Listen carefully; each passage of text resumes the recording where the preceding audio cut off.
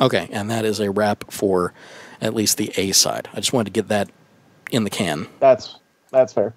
Yeah, I just want to read this tweet that Steve shared, and that there was no way to predict Trump would act like this in office except for everything he'd ever done his entire life. Yeah, no way. No way. Oh, golly. Okay, so the world is messy. I don't know that there's anything else that I want to say about it. Yeah, the end of Ringling Brothers, but I don't think that's really noteworthy. Some people really want them to go away. Some people think it's the end of the era. I think it's both. It's more for me. It's the end of an institution that's just kind of an American icon. Like, oh, I was actually able to see it at one point. So it's like, it's kind of sad. A friend of mine was one of their showrunners because they had two teams, a blue and a red, that were going around the country simultaneously. So there was two Ringling Brothers circuses that were traveling, and she was on the red crew. And they wrapped up, just shortly. And she actually she live streamed the last show. Yeah, a friend of mine. I don't know if it was for Ringling Brothers, but it was some group. She was actually an elephant tamer. The circus as it was in the heyday of Barnum and Bailey. Like, I'm sure the people from the past would be just absolutely thrilled to see it still going today. But I feel like what really took them down was the change to how we prefer to have our entertainment. Like, once upon a time, they came to town, and that was like the biggest thing that ever happened. Yeah, that's true. Yeah, it was an event. Like, we're inundated with events. We have so many events, it's unbelievable. Like, I pretty much have something going on almost every weekend. Mm-hmm. And you're in Minnesota. Yeah. Yeah, there's always a lot to do. In fact, tomorrow I'm going to a concert down in West Palm Beach. Nice. I'm apparently going to be queuing for a long time. Queuing? Oh. Queuing. My girlfriend would like to be in front, if at all possible. Oh. So we're going to get there as early as we feasibly can, and then we're going to sit and wait. What show? Muse. Nice. She's a major fan. Big fan girl. Major fan? Oh, yeah. So I support her passions. So very cool. We'll enjoy that. I think I'm done. I mean, that's fair. I think I'm done. Well, just going through, even trying to prepare, it's just, it beats on you. There's too much crap. And like you said, that so much is flash in the pan. It's like rage, then done, but replaced by other stuff. But there's just... And you got to think about it all. You know, to process it, to take out just the noise. It's like, well, could that have any effect? Is that, well, maybe, if in the right circumstances. And then I go all tinfoil hat and say, well, yeah, of course, it could do this, this, and this, and this. But will it? A side note for you, Andy, a book for you to look up is what I put in the my pick. Oh. The American Fascists. The Christian Right and the War on America. It's from 2008, but it still has a lot of connections today. You can see a lot about essentially how Trump got in power by what he puts out. And he puts out. Yeah, there's a lot. There is a lot. Link to the hat. Okay. I've been wrapping my brain around what's going on, and it's like, how could we invest people enough that they wouldn't willingly allow this to happen again? Did you listen to last week's show? No. Listen to last week's show. I don't usually tell, panelists to go back to our own back catalog and listen, but you need to listen to the interview with Gleb. Yeah, if I don't appear. Very important stuff. If I found it on a show, Well, sure. I tended to do that, but no, it was good. It was. Yeah, no. As far as reaching out to people, yeah. I'll definitely be rewatching that, and I'll take notes. Well, it's not just reaching out to people; it's also reaching out to politicians and getting them to sign on to it, and holding them accountable, and actually providing a carrot and a stick. Right. Yeah. But one of the major problems that can't be resolved, at least not simply with the truth, is the apathy that there's a whole bunch of people that just do not care because they do not see the ways in which decisions that are made at the government level affect them. And you can't make them see that. They refuse to see it. Well, then as soon as you encounter those people and you realize that you can't go any further, move on to somebody else. And then it's like fishing. Oh, no. This is a different kind of mind experiment where I design a new government structure. for what comes next. If we had a Type 1 or Type 2 technocracy, it'd be easy to be done. But that's also more government in direct hands of the people. Mm-hmm. They don't want that. It'd be... I was trying to think of ways to change the dynamic between what the government means to people and how they interact with it. That requires people, honestly, the way you reform that is not a quick fix. It is education. Because there were a lot of things I didn't give a damn about and didn't understand until I went down and got my degree in political science, and I suddenly went, oh, that's the way that works, and that's why it works that way. While it's confusing looking at it from the outside, from the inside, you're like, oh, now I understand why it works that way. Okay, unfortunately, I can't really explain this to people because there's so much really to unpack. It's difficult to get you to understand it. Yeah. There's so much to unpack. That's the nature of how do life. You simplify this thing? Or how do you change the civilian and government relationship in a meaningful way, to where they are inspired to care, even if they don't fully understand it? You have you have representatives and such that are more responsive to their constituents, and senators who are. You've got them more wanting to go, hey, contact us, find out tell us what you want, so we know.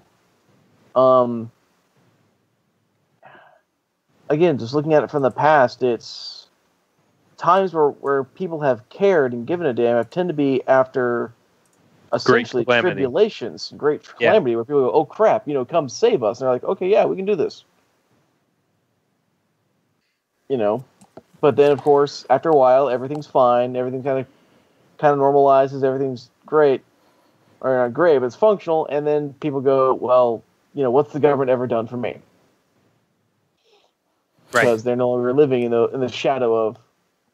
So you have to provide a selfish interest. Yeah. The politics has to be self-absorbing. I have a proposal. Oh dear. Well, I'm game. What do you got? The most selfish and circular necessity is people's pay. If everyone technically worked for the government, your pay was determined by whatever job you were in, still fine, and private corporations could negotiate, well, there's this many people in that job, it should be paid this, blah, blah, blah. Those pay rates can fluctuate. But essentially, your government representative ends up in part being responsible for how much money you make and regulating the economy as a whole through that avenue. I think everyone would care about how much money they're getting paid. Yeah. I don't know. That is a big motivator, because I'm scared by that concept. The other concept that I had was that part of your tax deductions are reliant on you actually voting. Well, yeah, absolutely. We need to have mandatory voting, but the thing is, the parties want as few people to vote as possible, which is rather telling. Well, no, that's different. That's not entirely true. As we've seen, the Democrats, for the most part, want as many people voting as possible, because everything they've shown always shows the more people who vote, the more likely a Democrat is to win. Yes. The Republicans want as few people to vote as possible. Yes. That was where I was directly called them out. That was where I was going with that. I didn't think it needed to be said. It does. It needs to be repeated constantly. Yeah, I guess so. Just in case, I just want to make sure people are informed. Yeah. Just making sure. Well, that's good. That's good. Oh, man. Yeah. Okay. I need a drink because it's all very depressing. Yeah, where my idea fell down was trying to figure out a reasonable method of checking and balancing the needs of society to be paid with the needs to also have stability in that whole system. Well, you have to have the universal basic income at that point. Yeah, that does help immensely. Because technology is going to mandate that shortly. No, it won't. I can hope, but it won't. At no point will we ever be forced to have it until population reaches a level where, well, basically, okay, I take it back. Because as soon as we have practical fusion and we no longer need coal for energy purposes, we no longer need gasoline for transportation purposes. You know, as soon as those industries are completely subverted into just very clean, very easily accessible energy, and it's all on the grid, and we're good.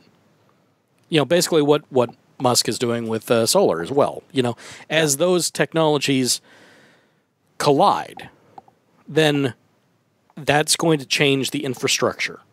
Once the infrastructure changes, people's lives change. Right. That's also going to that will not robotics and AI. It will not, because that's another issue entirely. We're getting closer, but every time we think we're getting closer, it's another 20 years. AI is hard.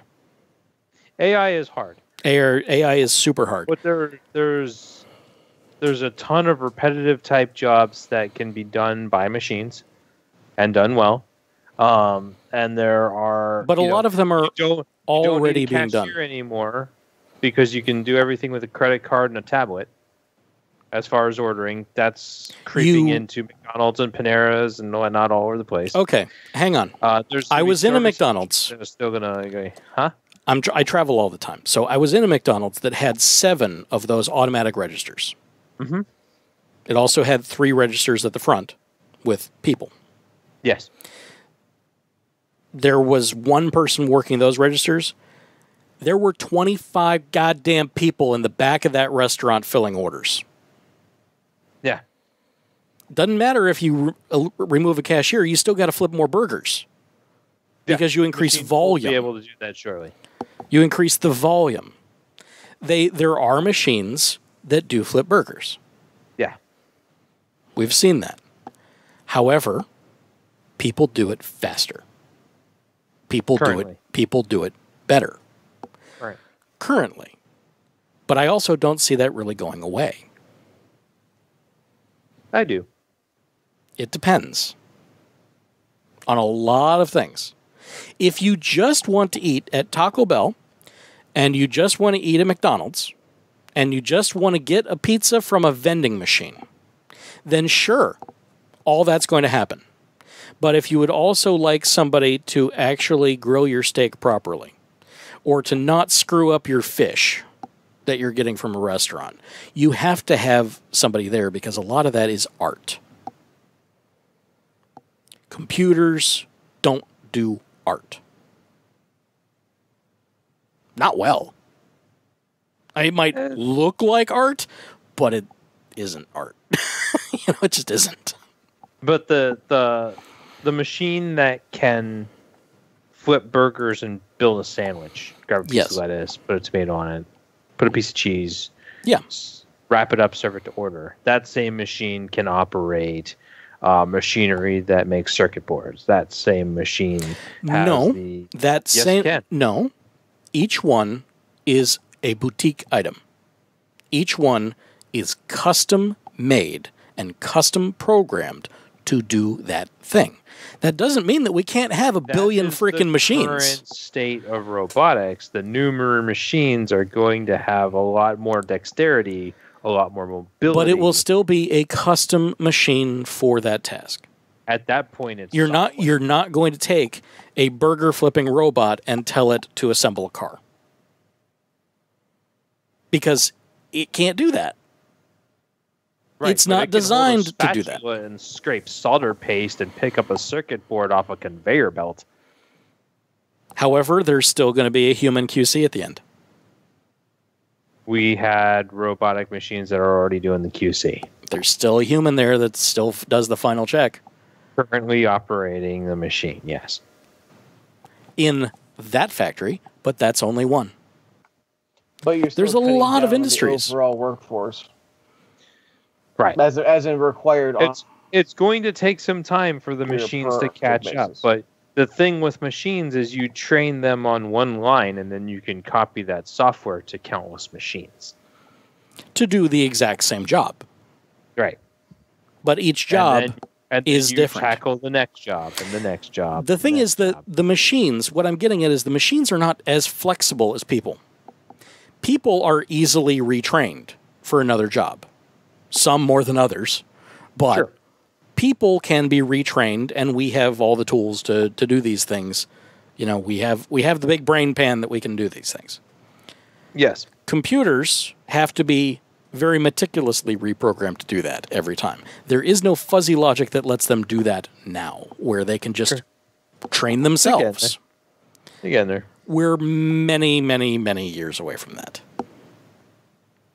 Now, I may be completely wrong. It may be here tomorrow. But I sure as fuck doubt it.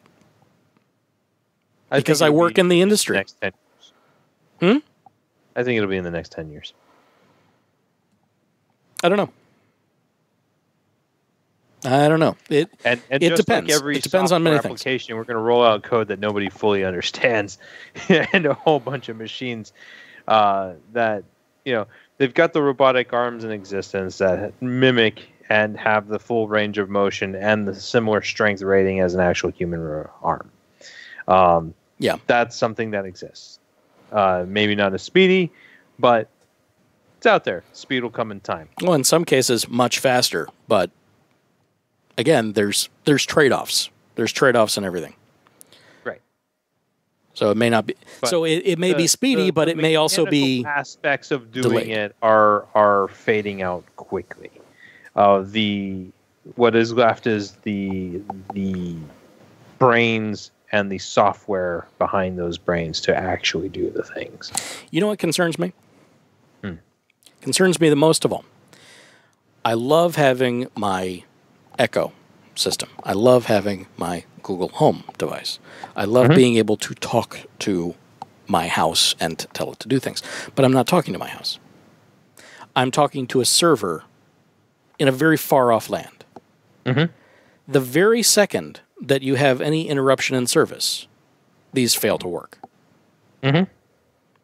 There's no local mode.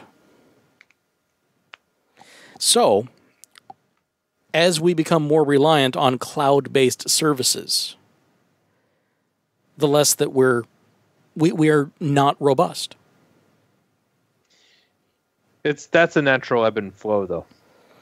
Right, but how long is this ebb and flow going to be? Because it's also right now it's so cost effective to have that level of machine learning and intelligence and feedback all centralized into a big repository that's answering all the questions and just feeding back to whatever account happened to make the request. It's very effective for that. But I would like my own private Jarvis, thank you. I don't want to have the to. hardware still has to catch up a bit. For that, but not much. Not much.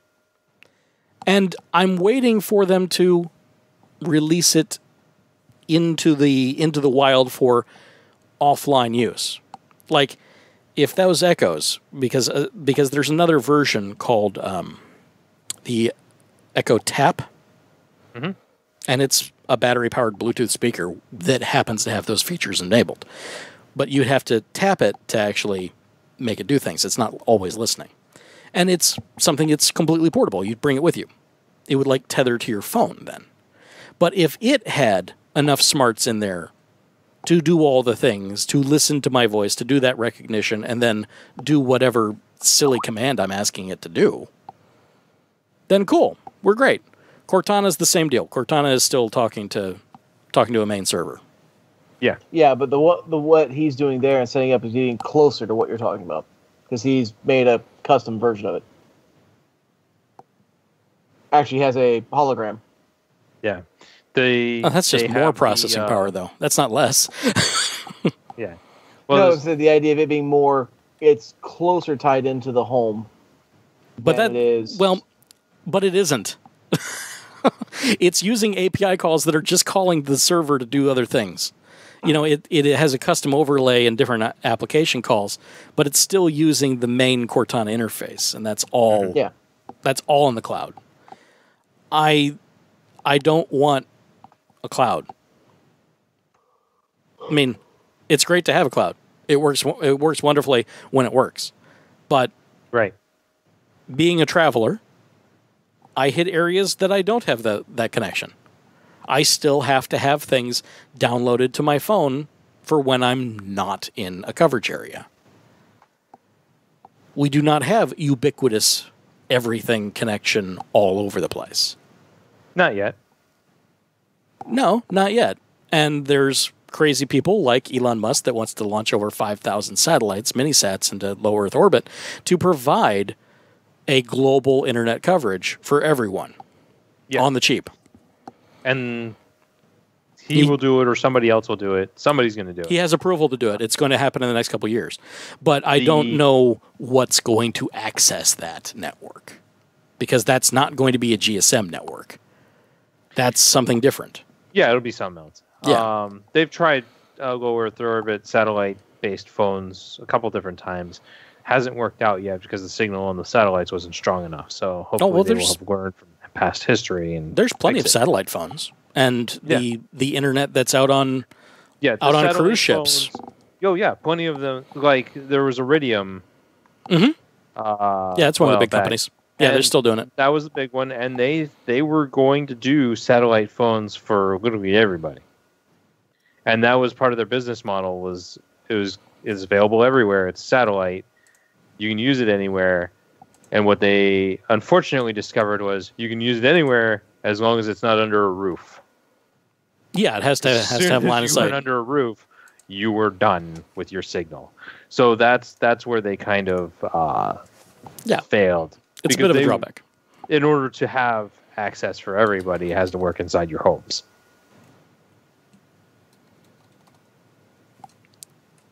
Yeah. My phone doesn't even work in my own home. Mine does. Google Fi, baby. Yeah, I've got Google Fi. It doesn't work in my house because it's the Sprint network and the T-Mobile network. And both of those... your Wi-Fi. Yeah, and it does not hand over properly. And the calls suck. Really? Mine are fine. Nope, they suck. And I've had 2 phones now. Both times they suck. They don't hand over properly. The call quality sucks. Weird. Yep. It's not transitioning right even to my headset versus the phone. You know, that a call that goes across my Wi-Fi, which it should just go over my Wi-Fi at all times. You have more audio problems than anyone I know. I do. And yet I'm a podcaster. I don't know. It's weird. Yeah. It's like this is the problem of my life that I get to face. It's very strange. I don't understand why. But you'd think that the phone, hey, look, I'm in Wi-Fi. Let me just use that. And I've got wonderful, nice, fat pipes here. 2 of them now. I thought maybe it was just Spectrum, a.k.a. Bright House, a.k.a. Charter, or whatever now. But no. Then I've got AT&T. There's nothing but the phone on the line, and it still won't do it. It still wants to use the cellular to make a phone call. That's super weird. That's the way it is. Now, my Republic... That's not how mine works at all. Now, my Republic Wireless phone, it uses the Wi-Fi first. It prioritizes Wi-Fi. Yeah. And works. So, something with Google Fi, the algorithm's wrong. It doesn't want to do it. It does not hand over properly. It doesn't want to prioritize that. And when it does finally connect on that, the call quality sucks. And yet... Super strange, because that's not the experience I have at all. And yet, I can use Hangouts on the phone and it's beautiful. I can use Hangouts on the computer and it's beautiful. And I don't have any problems. You'd think it's the same protocol, but it's not. It's something else. So, I am bleeding here on the edge. Left bleeding on the edge. That's weird. Yeah, it's a pain in the ass is what it is. I'm actually going to have to get a landline for the things that I do at home. And yet I have all this internet around me. And I should be able to make a goddamn VoIP call. And no. It's not working. Yeah. Why don't you just have you tried Google Voice? Google Voice is in my phone. Right. You can still make calls from your Gmail using that phone. It goes across number. Hangouts. They're disabling all the old Google Voice stuff. Right. Yeah. But I mean, it's still your phone number that your phone's associated with. Yeah. Because I've called in using that. Yeah, it's going away in like a few days. Yeah. They're folding that program into just Google Fi. And there was the chat features that were in Gmail. All that little chat that was on the side, that's going away. That is being rolled into Hangouts. I'm shocked that it took this long, honestly. Mm-hmm. Yeah, considering it should all be the that's same what I thing. use to make my I call it Google Voice, but it's Google Fi because it's my phone number, my cellular phone number that I'm calling in for my conference calls and things. Yeah, I use Hangouts for that. Because that comes across as being my phone number. And Hangouts just as a messenger, if I get a text message and I'm not using Signal at the time for my text messages, it'll come across the Google Hangouts and I can answer it from my desk. So things like that are working great. I'm not having any problem with that. I'm having problems with the goddamn phone itself. That's really weird. Which phone do you have? The Nexus 6P. I'm on my second one, so it's not the phone. Yeah. Yeah, it's just... That's really strange, because I'm on the 5X, which is the lesser model. Maybe I should be on that one. I don't know. I wonder if there's some sort of weird port filtering going on down there. That wouldn't surprise me, but why is everything else working? Different ports. And I bought my own cable modem. So there's nothing closed on that. Yeah. And I have that DMZ'd over to my Ubiquiti network. And I've got all the ports open that I could possibly think of directed to the phone. There's nothing blocking it unless it's completely outside the house. And I'm working on 2 different networks doing the same thing. So I tried it on AT&T still. That's super strange. Yeah. So it's the phone. And yet every now and then when I'm out and about, I'll get a call and it's coming across a free public Wi-Fi that I'm on. Which is pathetic in strength, but it's coming across on that. And it's like, why am I even getting that? And I miss a lot of calls because it just didn't find a network. Just, no. And then I just get a voicemail. And then I get the text of the voicemail, and that's what I like better, because I didn't really want to talk to those people anyway. And this is technology. So do I really think that the robot overlords are going to take control anytime soon? Boy, I hope they have a few more bug fixes first. Because if my current technological situation is any indication whatsoever, and I'm close to the edge here, I've got a lot of going on with me, it ain't ready for prime time. No. I can just kick the robot overlord, gently, and it'll fall over and fry. So I'll say, hey, come back when you're better. Well, I'm having a completely different experience with my technology over here, so I don't know. That's why I'm more apt to believe it. So some results may vary, but I'm telling you, it is not ready for prime time. Or I will be some techno mage that will then be, fighting against the future. Mm-hmm. I don't know. Maybe that's or fighting for the future. Well, we are all the heroes of our own tale. We write our own story. And history is written. To be the antagonist of everybody else's tale. History is written by the victor, after all. So all you have to do is survive. Survive long enough, and you can tell any kind of story that you want about yourself. Just look at that 70-year-old Cheeto. Exactly. He's definitely writing his own history. In frightening ways. Living in his own world. Yeah. But, I've got enough processing power in this house to do something. Set something on fire. Oh, easily.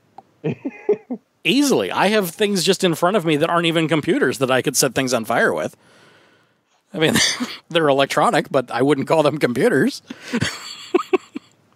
I mean, yeah, I could set a lot of things on fire. That's not even a problem. That's easy. But it's the... Why doesn't this computer talk to that computer, and why don't all the computers that I own that are logged in with my accounts work together? Why not? Because that's not the business model. The business model is one computer per person. So there's no point in having them work together. Mm-hmm. But what about in a larger infrastructure? Imagine your 10,000-seat enterprise. Okay, the mythological thing that, several of us actually work in. But imagine that 10,000-seat enterprise. And imagine each one of those computers that's running all the time so that it gets updates and everything. And, you don't turn them off. You're not supposed to turn them off. Imagine if all of those just happened to be networked together and worked together to solve a problem. One computer somewhere is running a crazy algorithm and has to do it, so it distributes it across the network. Across all those computers. Automatically. Gives 1% of its CPU cycle. 10,000 computers give 1%. That'll happen in time. Eventually, but it might also require us to get something along the lines of dot hack or, several animes I've seen where you essentially have a single unified computer system. Nobody uses Apple or Windows or everything else. It is just, this is it. And no one else uses anything besides that. It became the monopoly. Well, such a system wouldn't become the monopoly, but it would really beat the shit out of the competitors. But I'm saying, but in those series, those things, that was the whole thing of essentially one operating system just took over everything. Nobody else uses anything else because there's no point. And all the other ones basically died out and went bankrupt. Windows nearly did that, but now it looks like Linux and its free kernel is it's really going to take over. There's still jockeying for position. Windows Phone had the most potential of anything. No, what? Who the hell are you? No, Windows Phone didn't have any potential. It had potential. It had no market share. Poorly executed. It had no market share and never was. It was poorly executed. I had a Windows Phone. It was nice, but yes, it was a nice phone. It wasn't right for the time. You couldn't get a single fucking app for it that you wanted. Not entirely true. I had everything that I needed. I had everything that I needed on it. But still, it wasn't the one. So if they had gone with the model that they eventually went with for Windows Phone, which was you can now access the Apple Store and the Google Play Store, and it'll run all the apps. If they had done that from the get-go instead of trying to compete with two stores that had over 16 million apps on them. Okay, the thing that you just said does not exist. The Windows mobile platform, as you stated, will not run iOS apps. It will not run Android apps. Put emulators into it. No, not like that. No, you will never get something that came from the Apple App Store to run on anything other than an Apple product.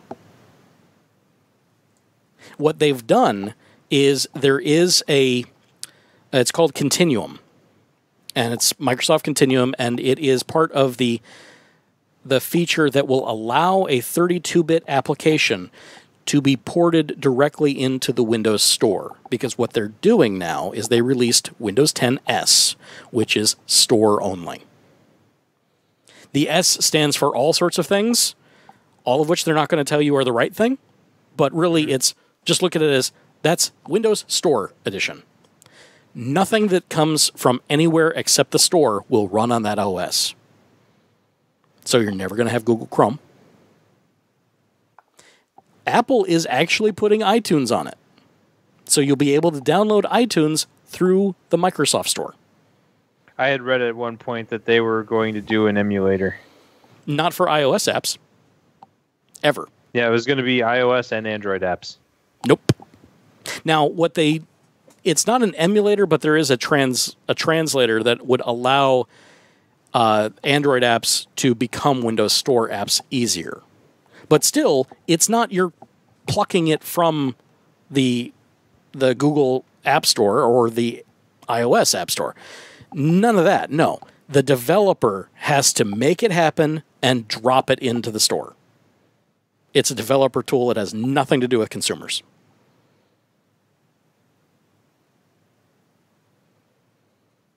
This I know. Mm-hmm. So that's the way of it, because Microsoft wants people in the ecosystem. They see very clearly what it has done for Apple, and it's keeping Apple afloat in a post-PC consumer culture. Right. So that's the thing to do. Okay, we'll provide the Windows 10 OS. We'll lock it down. It's like trying to launch MySpace in the era of Facebook. Not exactly. Because what it does... market share has already been eaten up. It's not about market share. It's about keeping market share. And if they can grow it, they will. And what they're doing is they're making the Windows Store Edition very appetizing to education. It's the education sector stuff. Because Google and the Chrome OS are right now dominating in the education sector. Far and above even what Apple's doing. Because iPads are too freaking expensive. Yep. And they can't be managed as easily, amazingly enough.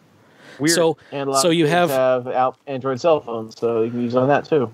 Well, no, because remember, we're talking about students and a school board that does not want interoperability between the two things. They want complete control over the platform.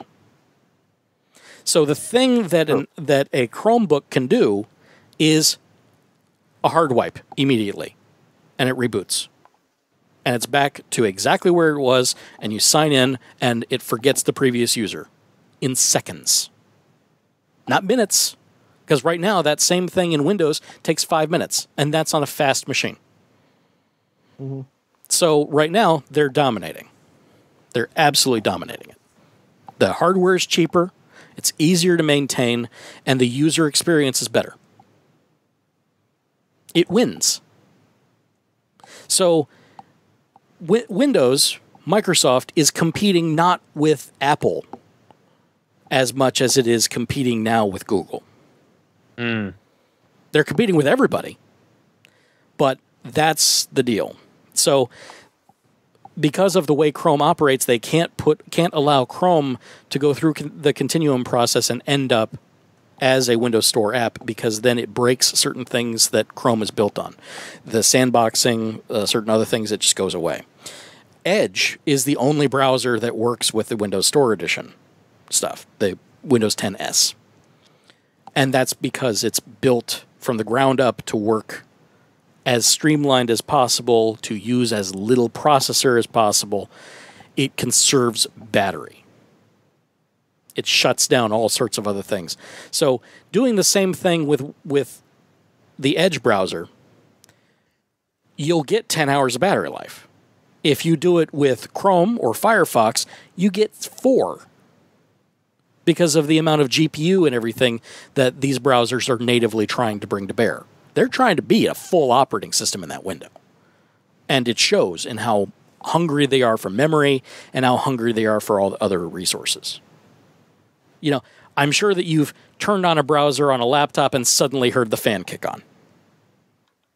You know, that's not a unique experience. You know that machine is now working infinitely harder just because you open a browser. Yeah. You know, just doing this, I can see all of my processors are cranked to the max, not just because of video, but because I'm also got a Chrome window open and trying to do things there, and just browsing and just having it render nicely on my screen is taking up a lot of system resources. So Microsoft took that into account when building the Edge browser. They didn't allow hardly anything to ever go in it. Very limited APIs. So the architecture is different for that. And though you could bring Chrome over, and they might do it, it would not function the same. And it would not give you the battery life that you'd want. You'd still probably want to use Edge. Also, you wouldn't probably be able to make it the default browser, because why would Microsoft let you do that? You know, they want the best consumer experience possible, and if they can control that, then they will, and they'll say that no, it has to be Edge. And since it's being locked down to only the store, then they're not going to charge you as much for it either. But only store apps will run. So you could do the Photoshop online, because that would run in a browser. You can do anything that runs in a browser. That's fine. And most things do run in browsers now. And like Skype will run, because that's available in the Windows Store. Nearly everything that we're doing now would be able to be run on that system.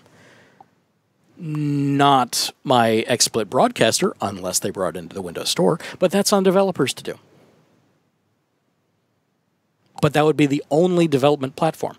Now, it'd be cool, though, because just like, David, your experience with Microsoft Office 365, you know, that kind of solution is the same for then all the apps on the store.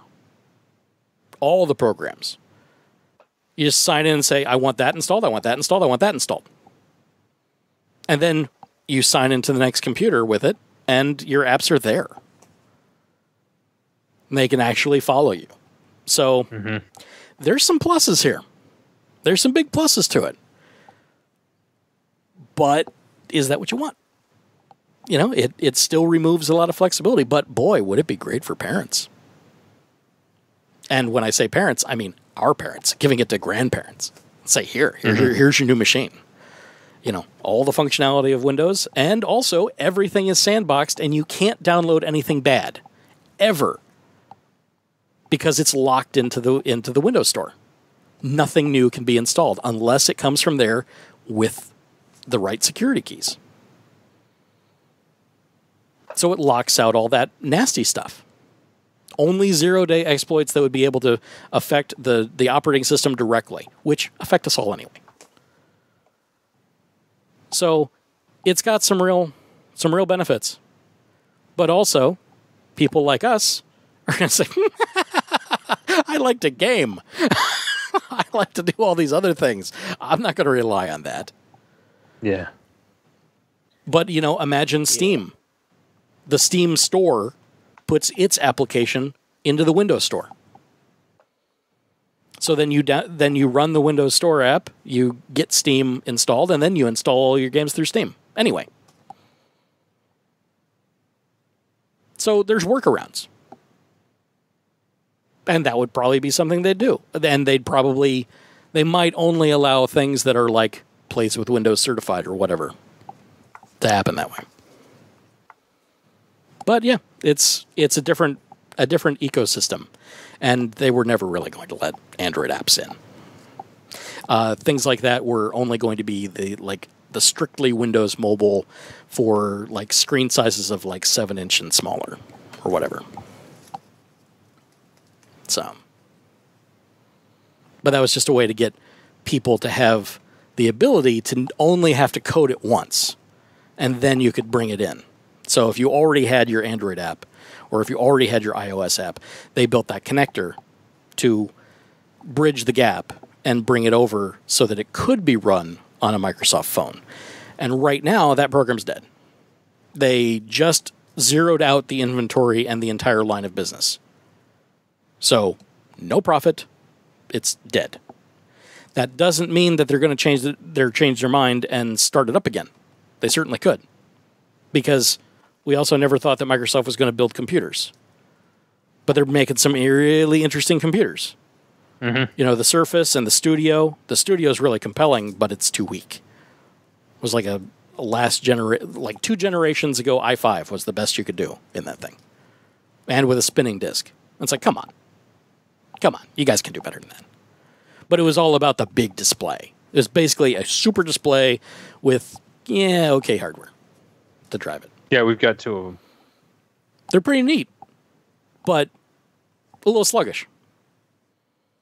So,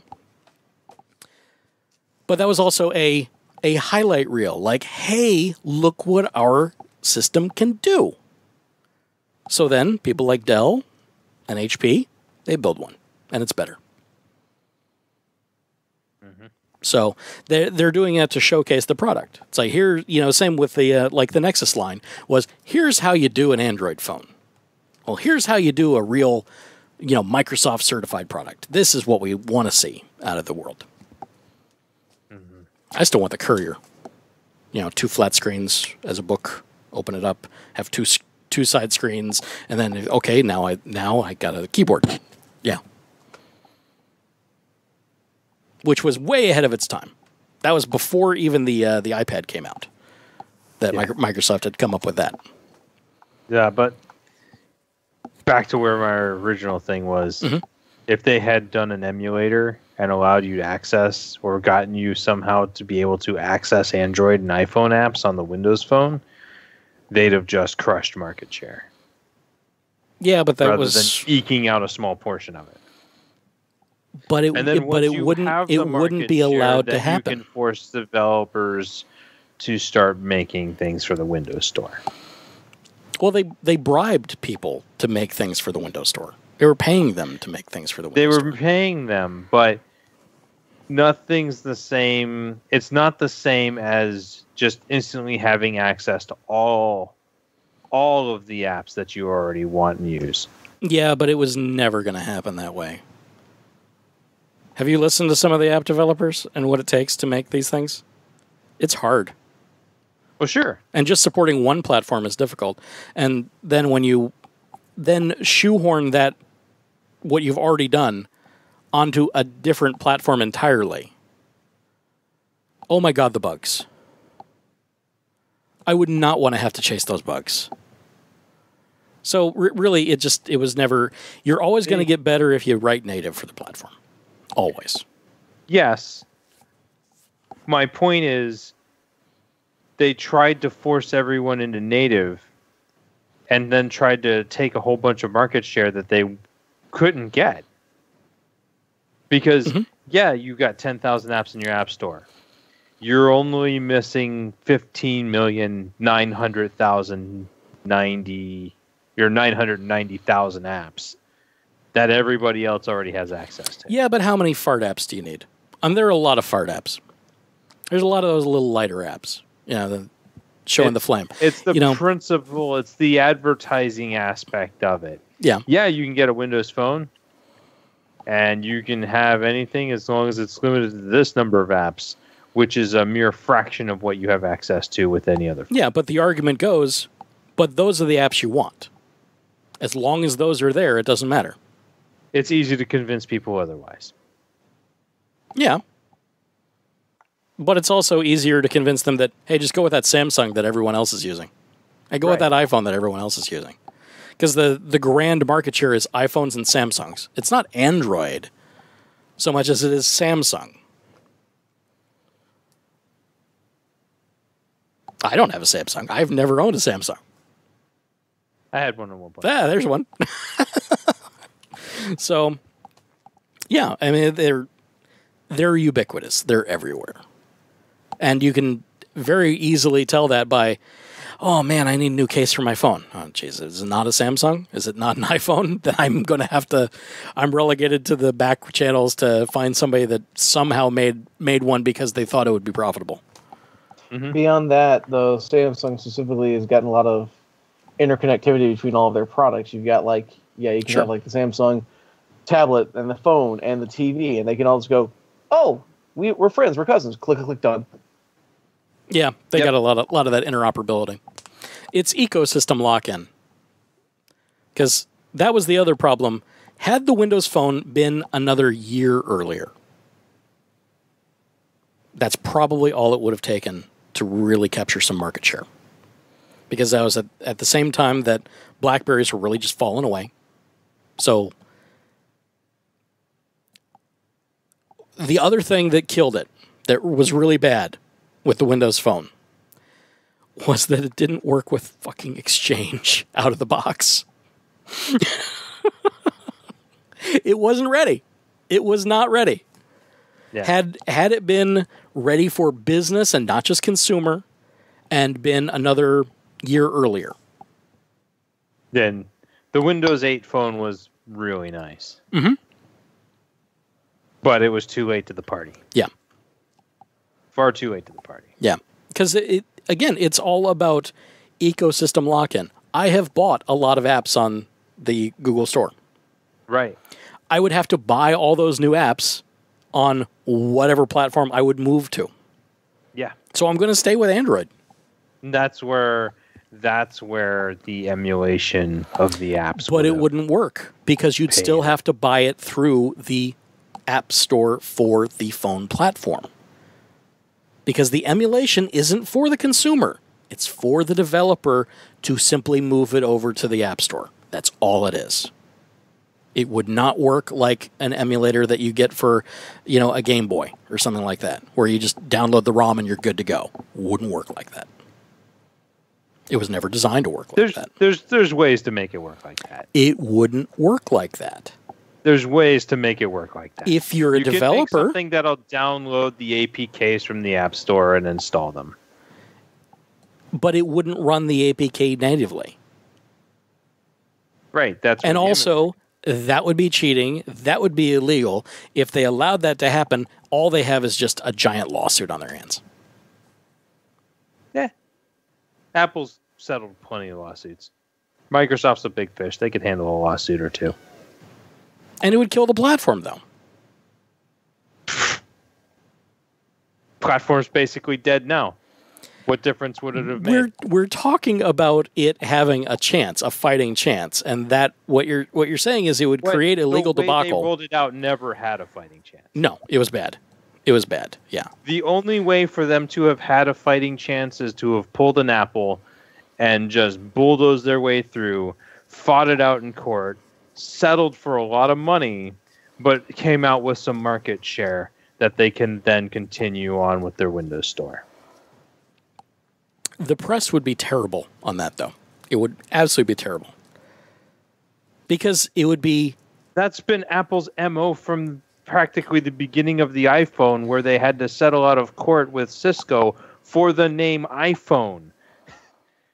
I mean, yeah, they don't give a fuck about that. They can make that go away. But that's a name, and making it so that you can pirate software,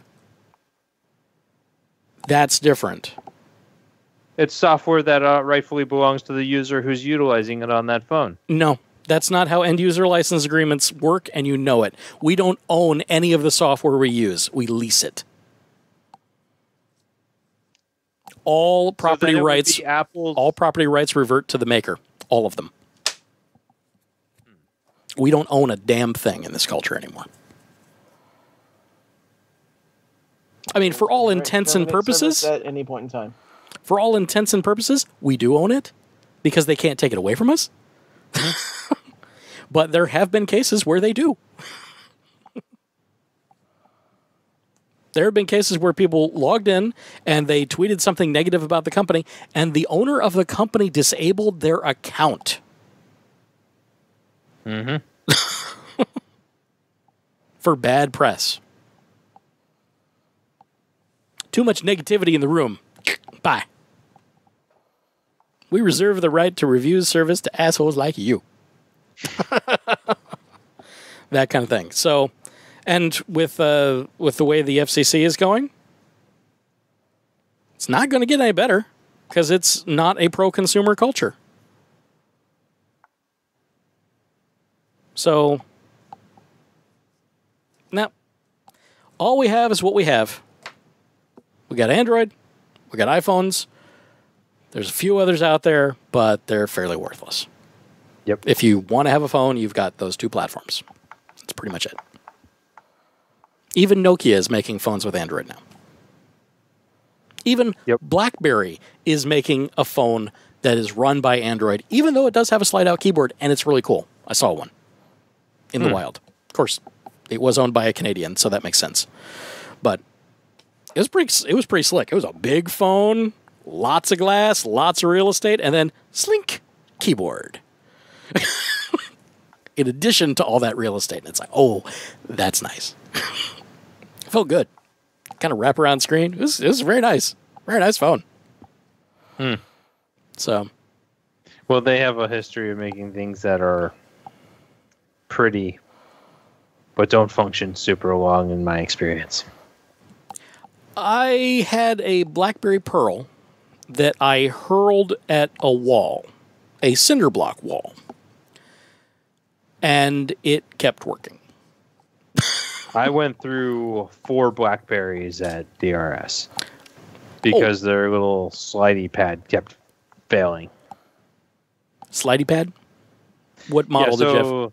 So it was, I think it was the follow-up to the Pearl, which had the little ball. Yeah, the Pearl had the ball, yeah. There was the curve. The curve had that too. Sand in it, and that would stop functioning. Oh, yeah, fine. So they came up with this other one. It was a button that had a capacitive glare on it. So you slid your thumb over it in whatever direction, and that's how you operated the screen. So it was like the trackball, but it was just a flat little panel with a button behind it. And that, I went through 4 of those phones. Because that thing would stop functioning properly. Yeah, I just cleaned out the little trackball. Yeah. It was a pain. That was not an option because it was capacitive glare. Yeah. It's like, there's nothing for me to clean. What the fuck doesn't it work? Yeah, we had moved on to iPhones and Androids by the time that had come around. Yeah. So, fun times. Well, that's Tech Talk with Andy and Dave and Steven. So, things I know. Technology I know. Sometimes better than politics. But it is now the next day. So I think we should probably wrap it. That's fair. Yep. And we'll lock this away in a time capsule for the Patreon backers of the show. So thank you all for being here and participating in the show, and also thank you Patreon backers for backing us. It is appreciated greatly. And if you're catching this some other time, well, shoot us a message or something. Let us know how things are going. And with that, I think we're gone. So, killing the outputs. We're done on Twitch. Oh, come on, really? There we go. Hopefully you all survive the Trump-apocalypse. Yes, maybe this is like the time capsule, and all no one else will hear anything about us. We will live on in the memories of whoever's watching this. And they're saying, what was a BlackBerry? What was an iPhone? Well, we've taken some of those because they're pretty sturdy, and we sharpened the end of it, and we put it on a stick, and now it's our spear. No, that's what you did with the Nokias. The 5180s? Yes. Yeah. No, see, those we tried that with the Nokias. We tried that with the Nokias, and they're simply too robust a device to be sharpened down. It takes too long. It's too much effort. They're only good for hammers. Blunt force trauma. Like I said, those ones you put them in the ammunition for a trebuchet, you fire them at the enemy castle. And you can recover it later and reuse it. That's right. Yeah, no, my 5180 story is it fell out of my jacket pocket in the snow in Virginia. It was outside for 5 days in the snow as the snow melted because it was warming up. We ordered a pizza. Pizza guy showed up at the front door and said, "Hey, I found this phone in the snow." And not only was it still on, but everything worked. It was still on, too, 5 days later? Still on. Well, Wow. I have had a good habit of keeping my phone fully charged, so. You know what? Nokia. You know what? You probably kept it alive just by having it on in the snow. Because that was just enough battery draw to keep all the inner electronics functioning and not freeze. Yeah. That's probably what happened. Yeah. It was on life support the whole time. But yeah, no, he handed it to me, and I made a call, and everything was fine. That's crazy. It's good. Yeah. It's good. Just absurd. It's a good phone. Yeah. So. Okay. They don't make them anymore. They ran out of the unobtainium required to make the shells. Yeah, must have been. No, they melted them all down to make Wolverine. Nice. Adamantium phones.